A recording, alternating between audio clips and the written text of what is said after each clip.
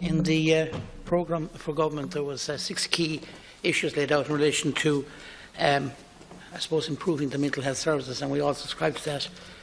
Recently, you will be aware of the fact that a review of the mental health services was published in County Roscommon, and it was going on since 2015. Promised. Now, it referred to a culture of blame, secrecy and negativity in Roscommon. Well, it's the programme for government in Roscommon Mental Health Service, and I'm not going to delay on this, and I'm not going to fire scuds left, right and centre, but this is very revealing. In 2012, the 4.57 million was returned to the HSE from County Roscommon. In 2013, a sum of 6.9 million was returned to the HSE, and in 2014, a sum of 6.19 million. Over 17 million euro. The report revealed that people died, and I can say that, in the county. There are heartbroken families. I had a woman sat in my clinic recently and cried and cried. Deputy, she said, legislation. it's on the programme.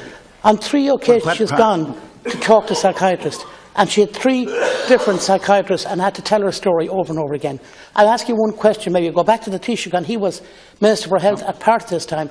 Will that 17.2 million be returned to the mental health service in County Roscommon, which are in deep crisis, and none of us want more tragedy? On promised legislation, whatever. Sir, promised legislation. Yeah, but what?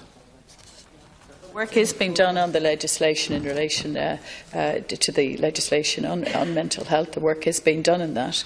We'll try and accommodate all if we can. In relation to the point you make, very often the explanation is the difficulty in recruiting staff, but obviously that's an issue that the HSE need to focus on, given the situation that you have outlined, to make sure that where the money is available, that the services are developed and are delivered to the type of situation that you've described, Deputy. Thank you.